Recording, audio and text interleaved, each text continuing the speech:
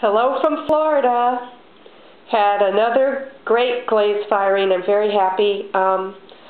This was an order that somebody placed for what I call my chili bowls, and they wanted 4, so I made and glazed in their color 5, just in case one of them didn't come out right, and they really look beautiful. This is Fog.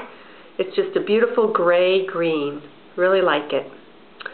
Also glazed 2 of the vases that I'm going to enter into an exhibit in Sarasota. They came out so nice. I'm so happy with them.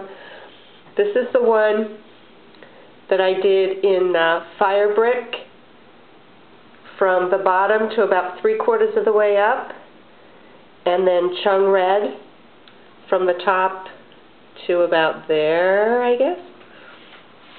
I'm very happy. I love the colors. No pulling away, no bubbles, just really came out nice. Same thing with this vase. The one to the right was the vase that I did a few months ago, and I wanted the new vase for the exhibit to look the same. And sure enough, it worked out okay. I'm really pleased. That's one of the 9-pound ones. Very happy. That is cream over fog. Again, I dipped it in fog from the bottom up, and then in cream from the top down, so there's a little overlap in the middle. And where the cream overlaps, it does this nice sort of blue. It's really pretty. And I got a lot of the black that I was looking for with that chung red. I did some repeat wear. This is my new mug. New shape. Thanks to Simon Leach, I'm coming up with a simpler shape. I don't turn the bottom, I just thumb it. The handle, I'm trying. I'm pulling handles, laying them down, putting them on when they get a little bit stiff. I'm trying to pull them right off the mug. I'm practicing. And then, and those were chambray over chino.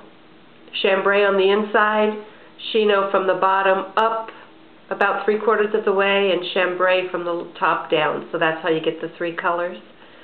And then this is also chambray for these wine beakers. They're really cute. Something else about the wine beakers that I like, because you cut away a little clay from the bottom, they stack very nicely. Well, that one's a little crooked, but they do. They really stack very nicely. So if someone needs small wine beakers or orange juice glasses. And the little medallion, Steve Booten, when we saw his, he put his actual initials in the middle of the medallion, which is really nice. So there's my wine beakers. I got a new color. It's called Castile. I'm not sure if this camera is going to do it justice.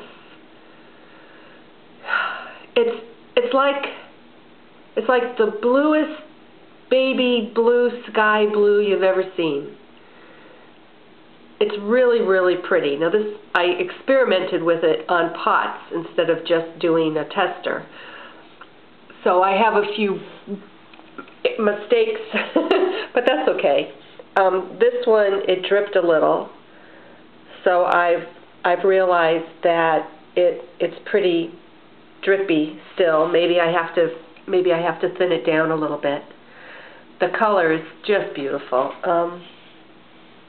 Take it over by the window, see if that makes a difference. Where's the sunlight? There it is. Just a beautiful glaze. It's called Castile Blue. And then I tried it over sea mist. You can see the darker sea mist at the bottom, and you can see what the blue did as it flowed over the sea mist. I think I got a new favorite combination. What else is new, right? The problem is I did get some little bubbles. so I need to work on it a little bit. But overall, I just love it with Sea Mist. A+. I also did it over Shino, which is something that I do with many of my glazes, and the inside of the bowl came out beautiful. I really like it. However, it did pull down quite a bit on the outside of the bowl and hit the shelf, as you can see. Really pretty. I just need to, I think, thin it down, measure it with the hydrometer, and then maybe use a little less on the edges. Maybe it can't be a full dip. Maybe in a bowl I have to pour it in, pour it out, and then just dip the edge, because it does seem to move on the Shino. And then I got a fish plate that is so pretty. I hope it'll stand up there. Stay there, fish plate. Good enough. First I poured Shino, and then I poured Castile Blue, going sort of from the center out. In all cases, maybe 3 pours of Shino and 3 pours of blue, and then my final pour was Sea Mist. So you can see, kinda, that this was my pour of Shino, and then another one that went this way, and another one that went that way, and then the green you can see very clearly how I poured it. I poured it like this way and it went down, poured it that way, poured it that way, and then the blue I did the same thing. It is so pretty in person. I wish I could capture it. Let the camera adjust. The blue over the green and the Shino. Oh, it's just an A+ color.